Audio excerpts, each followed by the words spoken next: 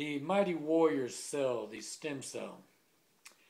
There are some people there has been some people asking me some things about the stem cell being. I was talking to them also about some different organizations such as the Nygaard Biotech and the SENS organization, the Methuselah, excuse me, I have a broken jaw, but the Methuselah Foundation. We all are starting to wake to the fact that there is a way of helping mankind not to age as rapidly as they are doing now since the recorded history of mankind. But what these organizations that I mentioned do not realize, that the body of mankind has a disease called aging and premature death. Aging and premature death. The stem cell, some call it the totipotent, the pluripotent of the embryonic stem cells, the progenitor cells that come from it, the multipotent, the ugliopotent. These cells, all these different stem cells for the muscles, the building of the bone, all these things, they originate from one cell. And I say that that cell is under a massive attack and in a battle of life against death. I say it has struggled and raised a major war and has won this war by keeping mankind alive long enough to research. We could and have studied in the past that some humanoids in the past, they only had a life expectancy of 25, 30, 40 years. Now, this day, and for many centuries now, we have the capability of living to 100.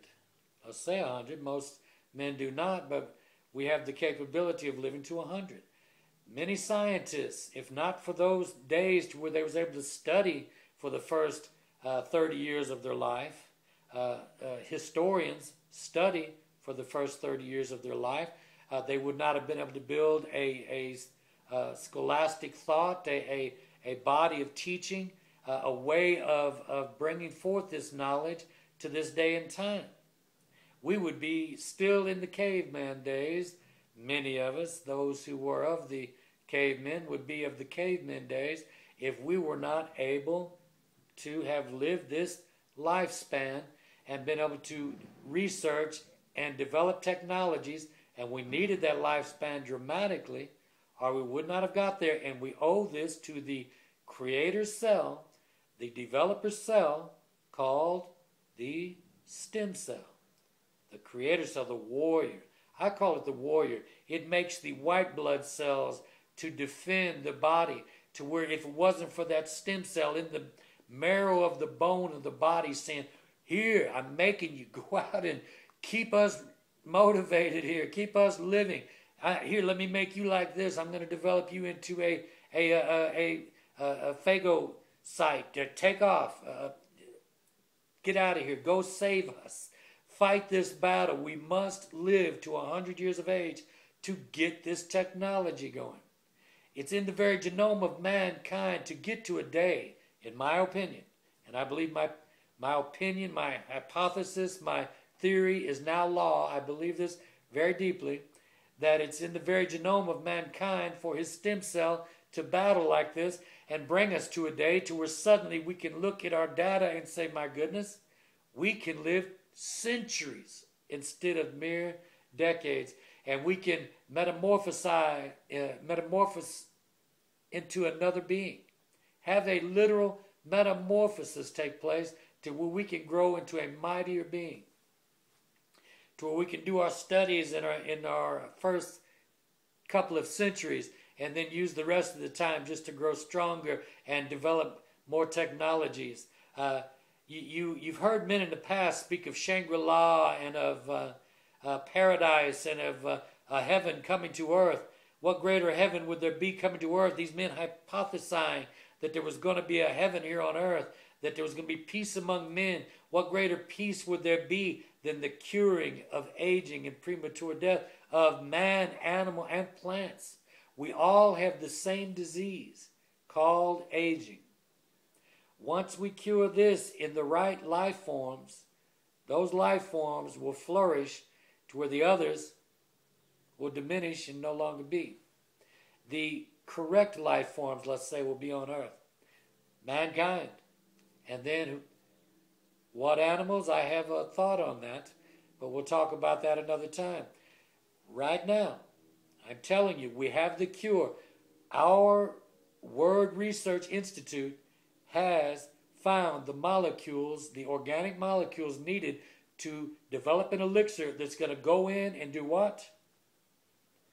Remove the disease of aging from mankind's body, that will allow the stem cells to remain totipotent, to remain pluripotent if they desire. Then they're the specialized stem cells that goes throughout the body. They're there, they can do whatever act. You lose a finger, they grow it back in a week. You lose an arm, they grow it back in 2 weeks. You break your back and you tell everybody, I'll catch up with you. Don't worry about it. I'll catch up with you. I'll let my body heal itself real quick and I'll be there. That is the capability of this human body in my hypothesis, in my theory, that I believe is now law. I've been proclaiming to scientists and universities and independent laboratories for years, telling them, let me in your laboratory. I have a hypothesis. And now, since that time, I've been studying, I've been searching with my own meager funds, my own meager way of being able to do things, and I have found in the past data of great scientists, of great historians, I have found the cure for aging and premature death, to where we can go on to live centuries instead of mere decades. This Word Institute that I'm developing here, Adam and Eve Word Institute, it is a fledgling institute by its face, but I've actually been doing this for many years with my own funds, but my funds are gone. So, I'm looking for funding. I'm looking for laboratories and researchers. We can have the cure for aging, and but a couple of years. I see only just a few months standing in our way of having the now end of aging in our grasp. To where your parents can live. My parents are dead and gone. It cut my heart out. To where your brothers and sisters can live. I've lost some of my family members, as so many of you have. We can end aging and sickness with this formula that I am discussing with you here. Please move on into this blog. You will be able to see I have to use a blog spot to where I can do all this work myself quickly, and then I can go on to contacting people around Earth, go on to my meager studies, go on to my calling, mailing, walking to people's doors, doing all I can to wake them to the fact that we have a disease that now has its end setting at our feet. Please help me bring the end of the disease called aging and premature death. Enter this blog. I contact the theologists, the scientists, the historians, the archaeologists, the geologists, the etymologists. I contact the old man and old woman down the street. I'm trying to wake mankind to the fact that we now have the end of aging in our grasp, in our hands, due to the mighty power of the warrior cell, the creator cell, the developer, the stem cell that creates all of its progenitor cells to help keep this body moving, which I say we would have many more totipotent or pluripotent stem cells in our body if the body was not diseased. We have a disease. Science has proven this by removing the stem cell from the body, putting it in vitro, and that stem cell replicate and replicate, reproduce indefinitely in vitro in the laboratory.